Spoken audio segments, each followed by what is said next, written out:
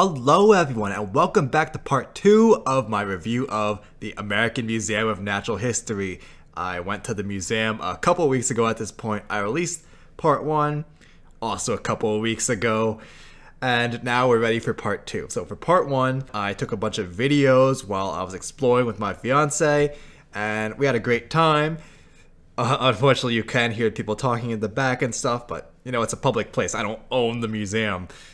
So everyone should be able to come and enjoy these creatures. But now, for those things that I wanted to talk a little bit more about, more in depth, or that kids are just screaming over, I took a lot of pictures too, and I wanted to include those. You can't fit everything into just short 10-second segments. There's a lot to talk about, and I'm not even going to get to half of the animals that they presented here. There were just way too many. There's so much content. I urge you, people who also do paleontology videos, come to this museum, look at what they have to, and review the other exhibits that I missed. Okay, this isn't a picture that I took. It's the picture I got online. You can tell because Teddy Roosevelt was there. Rip. Alright, so guys, let's dig this up. First off, yeah, here's in the lobby we have the Barosaurus and the Allosaurus fragilis, two creatures from the Morrison Formation in late Jurassic North America. This would be about like 150 million years ago. Barosaurus is a massive diplodocid that would have been about maybe 27 meters long, so a huge chungus of an animal. It was a pretty slender diplodocid, though a long one. And then here we have an Allosaurus fragilis, which might be like 8 meters long in length. So yeah, this guy is screwed pretty much. If it gets stomped on by the Barosaurus, it's like immediately dead. I don't care what Stephen Fry showed you. No, it would die pretty instantly. Yeah, it's trying to get the youngling, but it's being defended by the adult, although not quite sure if that would be accurate. What we know of sauropods, that they probably lived in herds with animals their own age. So juveniles would be with other juveniles rather than being protected by the adults, and adults would live with other adults. They were so big, needed to eat a lot of food, so if they stayed in one place and waited for the eggs to hatch and took care of the young in a single area, they would deforestate the entire place, so that's probably not what they did. So the Allosaurus probably would have had an easier time with this meal. Also, sorry if you're one of these people whose faces ended up in the pictures. I'm not going to take the time to blur out every single face. Moving on. Alright, this is me and a Tyrannosaurus Rex. I did mention this briefly in part 1, but seriously, it's Tyrannosaurus. I can't give it all the love and credit that it deserves. It is called the king of the dinosaurs for a reason. This was probably the largest land predator to ever exist. I know a new research came out that said that Giganotosaurus and the largest specimens that we have, like a fragmentary lower jaw that shows a large Giganotosaurus individual, and our largest T-Rex individual were probably the same weight, 3.4 tons, 3.4 metric tons, and we don't have a lot of Giganotosaurus remains, so we can find Giganotosaurus that were bigger than Tyrannosaurus, potentially. Guys, we shouldn't get so hung up on who is the largest, though. I mean, we can appreciate them for what they are. It doesn't really make that much of a difference. They were impressive, wonderful animals, and they lived and died without caring if they were larger than a predator that lived thousands of miles away, millions of years apart. It didn't matter to them. But yes, back to the Tyrannosaurus itself. You see, it's like a very boxy, deep-chested animal, which is why it's so heavy. They're so much heavier than similarly lengthed animals, so they're bigger than things that are the same length as them. Man, you see those just bone-crushing jaws. Had the largest bite force of any terrestrial predator ever. That one isn't for debate. Some estimates put it at like 6,000 to 7,000 pounds of force, and all the way up to approaching 13,000 pounds of force. So not only are you getting bitten and stabbed, but it's like you're getting like hit by a car at the same time. Okay, you can see like these bumps and knobs. Those probably were attachment sites for keratinous bumps and ornamentation that it would have had, above the eyes, down the snout. Maybe for display. Probably display. That's what scientists say when they can't figure out what the heck something was used for. Probably not using them to bump heads together, that's for sure. Alright, let's move on from Tyrannosaurus. Sorry, you're great, but you gotta move on to other creatures. We have its cousin, its relative, Albertosaurus. This is a smaller tyrannosaurid from the Horseshoe Canyon Formation. Lived just a few million years before T-Rex, 71 to 68 million years ago, and it was the dominant predator in its ecosystem. But I'm curious what happened 68 million years ago. Did Albertosaurus go extinct, and then Tyrannosaurus or Tyrannosaurus relative appeared in North America and became Tyrannosaurus, or did Tyrannosaurus show up and outcompete Albertosaurus? I would love to see more research, more discussion on that switch between the two. Albertosaurus was an Albertosaurian, Tyrannosaurus was a Tyrannosaurian. These are like the two groups of Tyrannosaurids, though we only have Albertosaurus and Gorgosaurus and Albertosaurians, and then a lot of others in Tyrannosaurians. So this would represent like a different model of Tyrannosaurid. Its closest relative was Gorgosaurus, which we saw in the last video, although some in the past have speculated that Gorgosaurus itself is a junior synonym of Albertosaurus and a different species of Albertosaurus, though modern scientists, modern paleontologists don't support that. Anyways, we can move on. Nice to see you, Albertosaurus. Your scream was great in JPOG. Ooh, and here we go. Two dinosaurs that I absolutely love, Ceratosaurus and Dilophosaurus. For the uninformed, Ceratosaurus here, Dilophosaurus here. Let's start with Dilophosaurus, because we started with Ceratosaurus in part 1. This is an outdated version of the Dilophosaurus skull. Skulls and fossils, bones, they don't come in neatly packaged, organized specimens like you would see this cast here, this model here. No, they're fragmentary, they're broken. You have to put the different bits and pieces together, figure out how they attach together. So you might get a distorted view of an animal, and that's kind of what we have here. Dilophosaurus, I mentioned this in part 1, but it had a more robust skull. The kink in the jaw was not as prominent. The crest probably would have been larger and could have went back further. Scientists at the time thought that they had narrower, leaner, weaker jaws. It was assumed that Dilophosaurus would have just been a scavenger or ate fish or only small prey.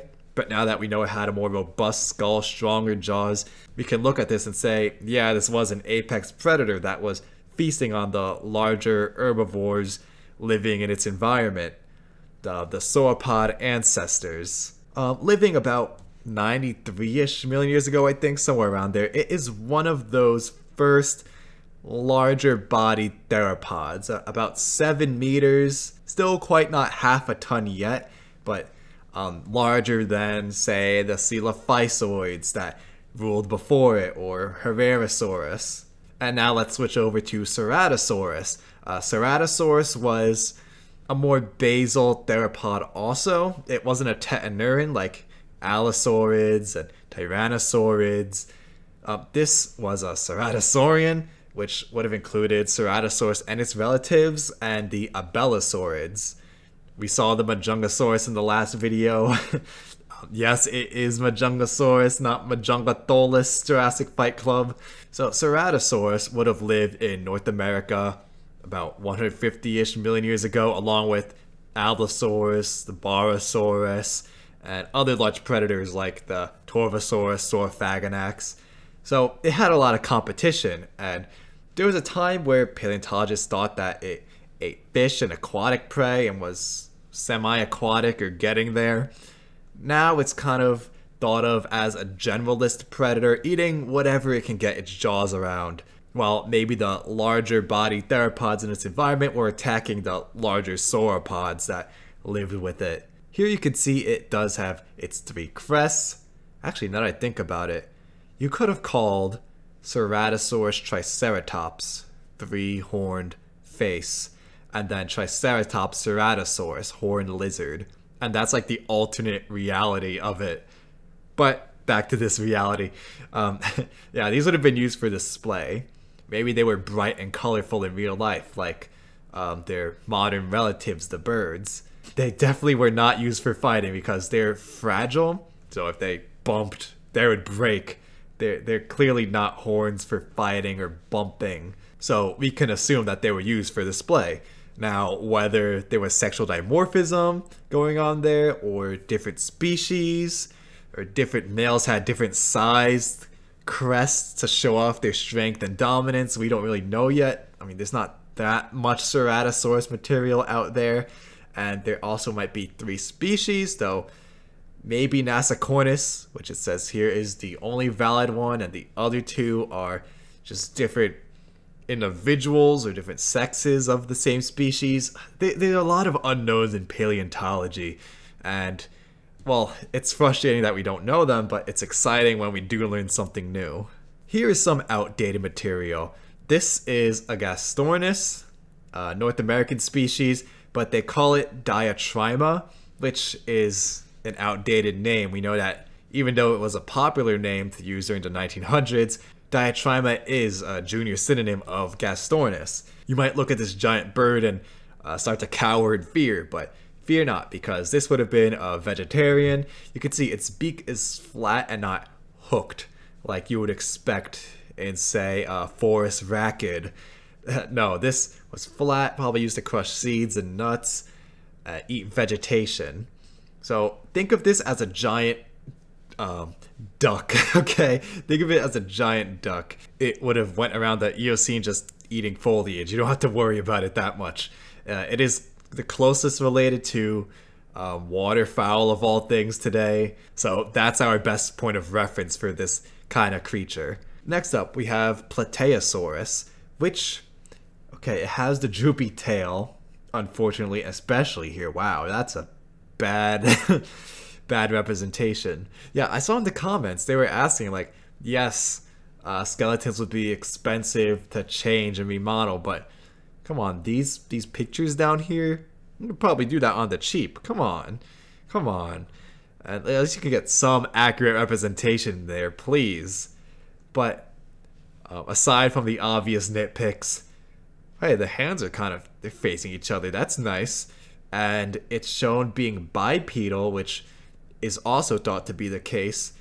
Yeah, early on, it was thought to be bipedal. And then like towards the 90s, kind of see it being quadrupedal. You see that in Walking with Dinosaurs, a quadrupedal Plateosaurus. And now it's back to being bipedal. So we did have it right back in the day. Also, you can see here it says prosauropods. The term prosauropod is catchy to use. It's easy to use. Just describe all the sauropodomorphs that weren't true sauropods, that were still bipedal, still getting the hang of being a large herbivore, but weren't quite at the sauropod level yet. It's an easy word to use, but it is no longer in use. It wasn't a natural grouping of animals. Now you would call a creature like this a plateosaurid. Plateosaurus is a plateosaurid. I'm not blowing anyone's minds there. So yeah, we're not using prosauropod anymore. Here we have Apatosaurus, which is a more robust creature than, say, Diplodocus and Barosaurus. You can see it has those thick legs, thick vertebrae.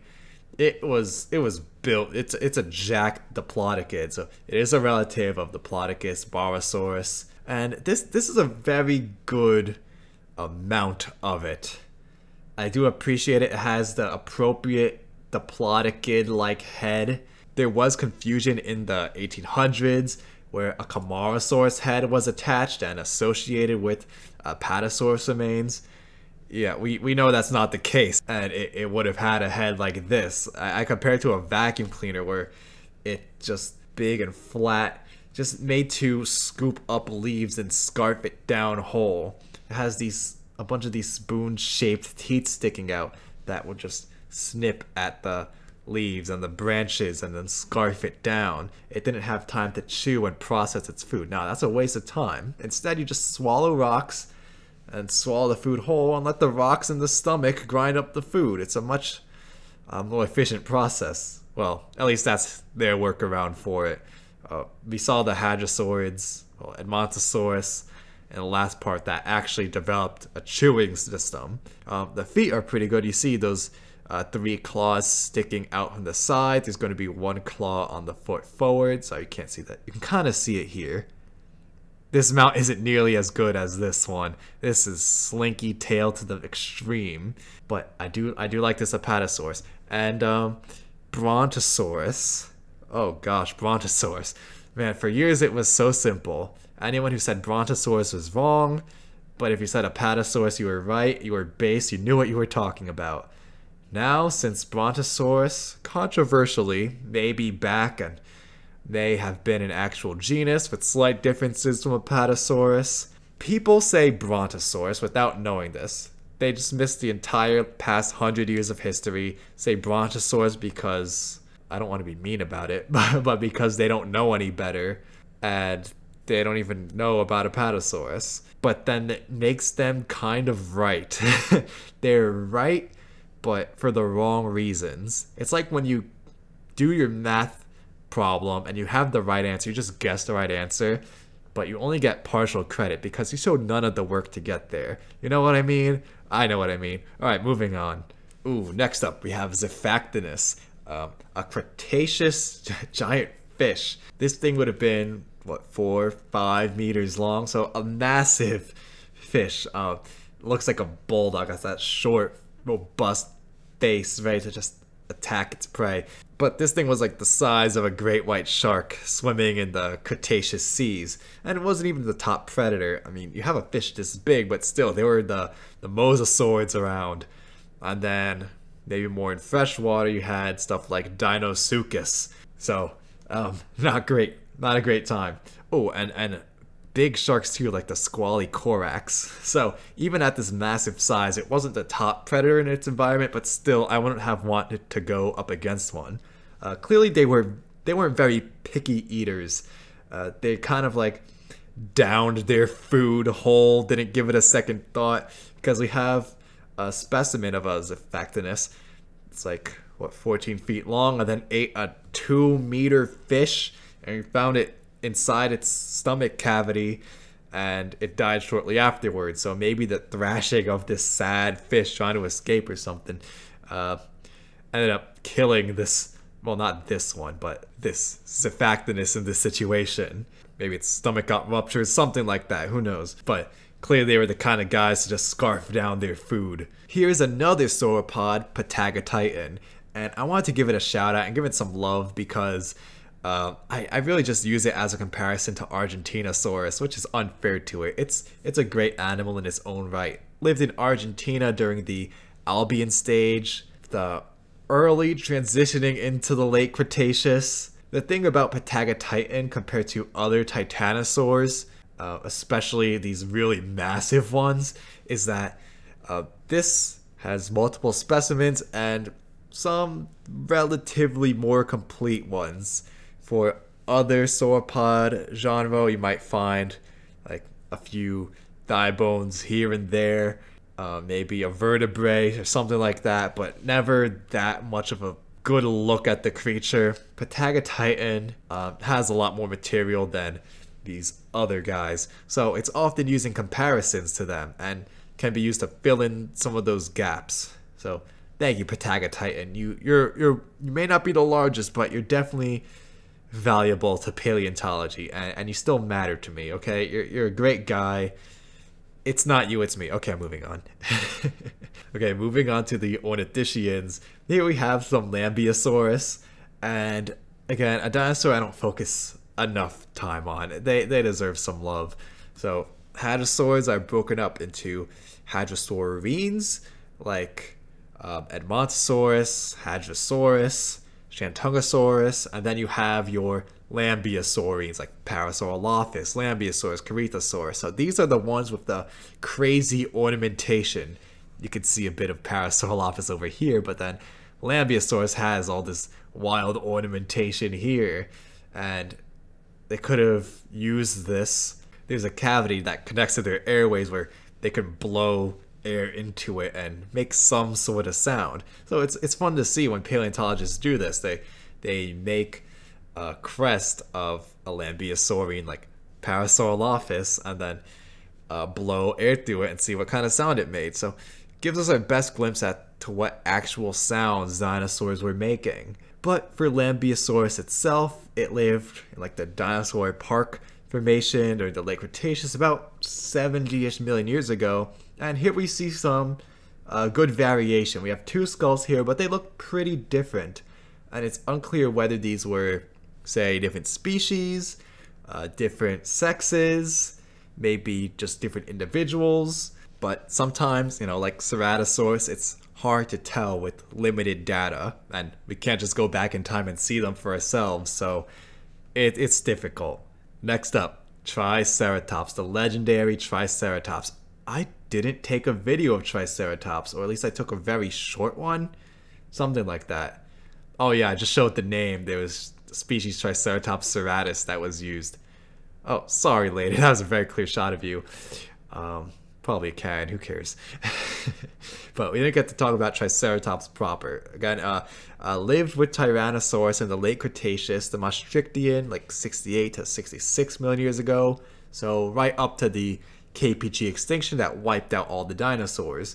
Triceratops was a Chasmosaurine. So Chasmosaurine ceratopsians had these three-horned faces and less elaborate frills and spikes coming off of the frill, while the Centrosaurines had more elaborate frills, the spikes, and then one big nose horn or bump in the later forms, rather than having these three big horns coming out of their face.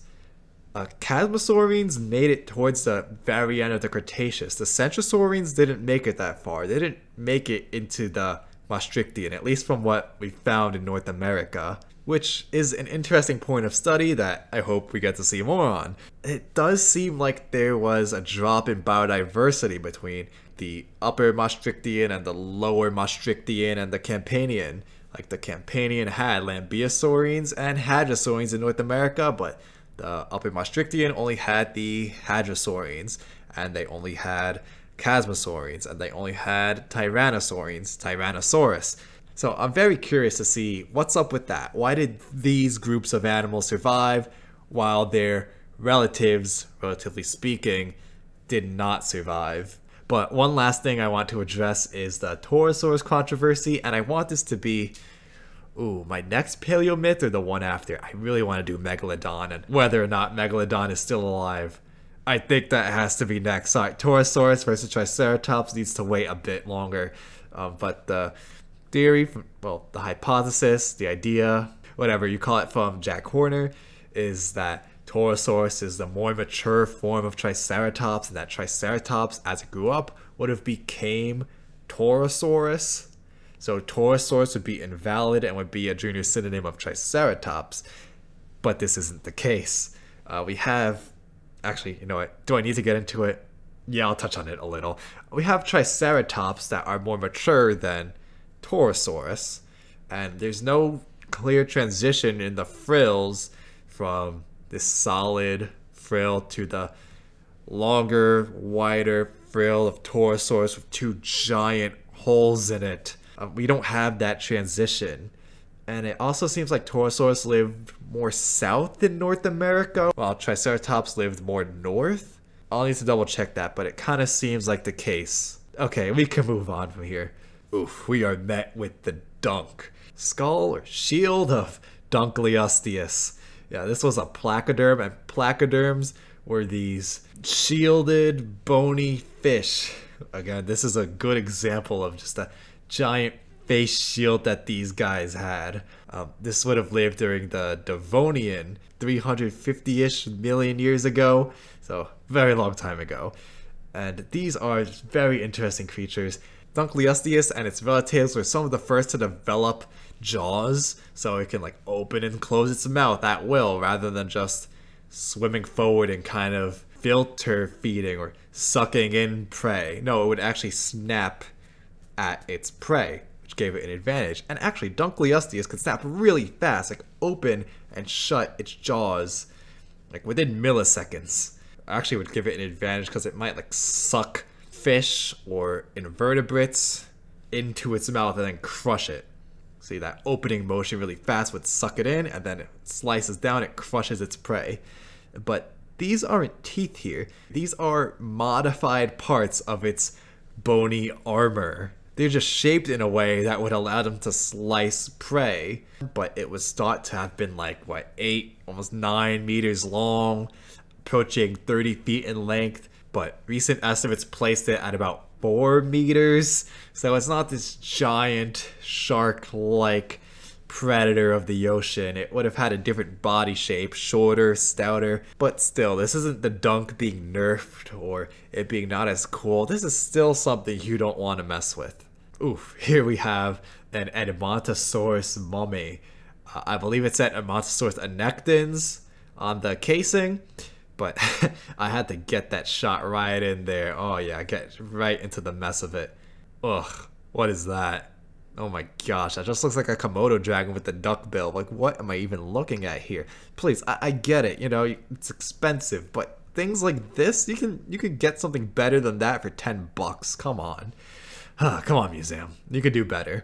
This is called a mummy, but not quite really a mummy. When we think of mummies and like the Egyptians, they actually have the skin and tissue preserved. This isn't the actual skin at this point. It's been mineralized. It's the shape, the impression of the skin, but it's not the actual organic material. So it's not technically a mummy, but we still call them dinosaur mummies. Next up, it looks like we have the Diplocalus, but we'll have to save that for next time because we're already going over time. I don't want to keep you here forever, so I'll continue with the Diplocalus and a couple of other animals in a part 3. And again, even with 3 parts, I'm only getting a fraction of what they had to offer here. So remember, if you enjoyed this video, to please leave a like, subscribe, and then check out my social media. See you next time.